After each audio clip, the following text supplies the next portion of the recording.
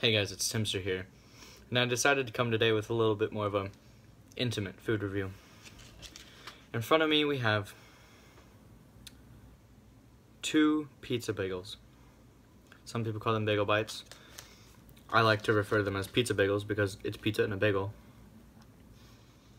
A bagel bite would just be a tiny little bagel. Gosh, people are retarded. Okay, and over top, obviously we have cheese. I think it's more of a 4 cheese spread. I pushed out for the little extra money and get a 4 cheese spread instead of the normal 1 white cheese. So, your normal mozzarella, parm, sharp cheddar, probably a little bit of a garlic herb, maybe that type of stuff. It's really, I'll be able to tell in a minute. Don't worry, my palate is perfect.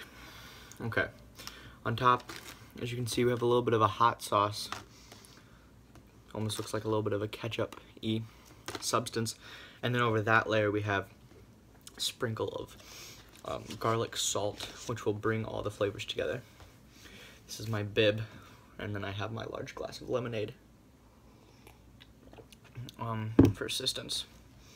Now, people always tell me not to dive right into them because you'll burn your mouth, but I'm a big boy. I can handle myself.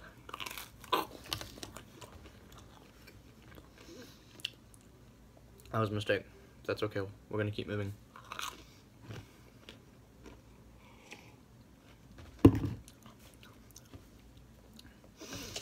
So, 1 pizza bagel down, and the hot sauce was really a good addition to it because it not only did what I normally do on pizza, which is put hot sauce on it, but it really just brings that spice that I like. And like on my last video, I did use spicy ranch, which was a horrible mistake, but this is a little bit better. This is what I want in spicy. I used Frank's Blue Hot hot sauce, and that garlic salt is really what I'm looking for right here.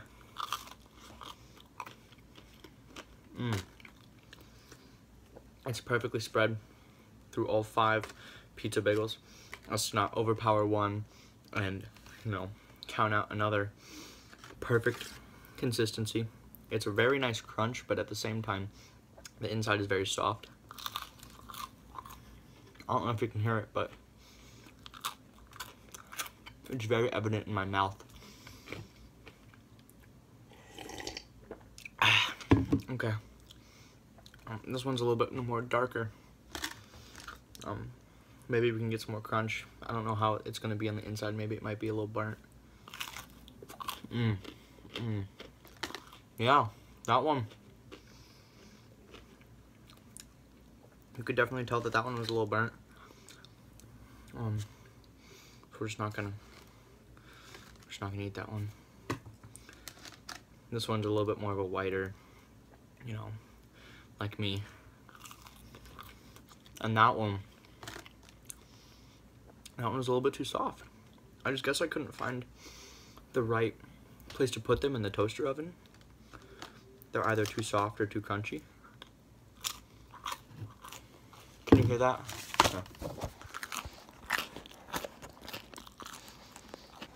Can you hear that crunch at home, guys? That is what I'm looking for. But you can only tell if you get real up close and personal. I want people to hear my crunch all the way in Mexico. Soon they might not be able to hear it because sound bounces off walls.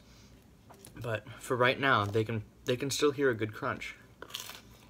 That. This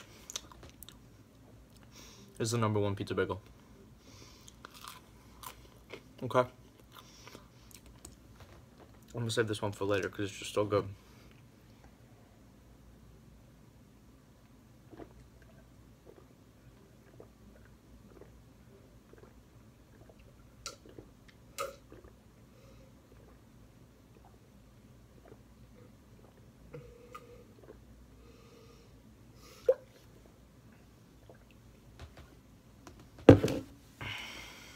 Alright.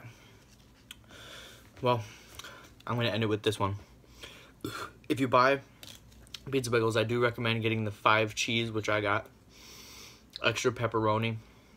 And make sure you find a good spot to put it in your toaster oven. That way it's perfectly crunchy on the outside and very soft in the middle. Or if you like it the other way around, you know, whatever floats your boat. Thanks guys for watching.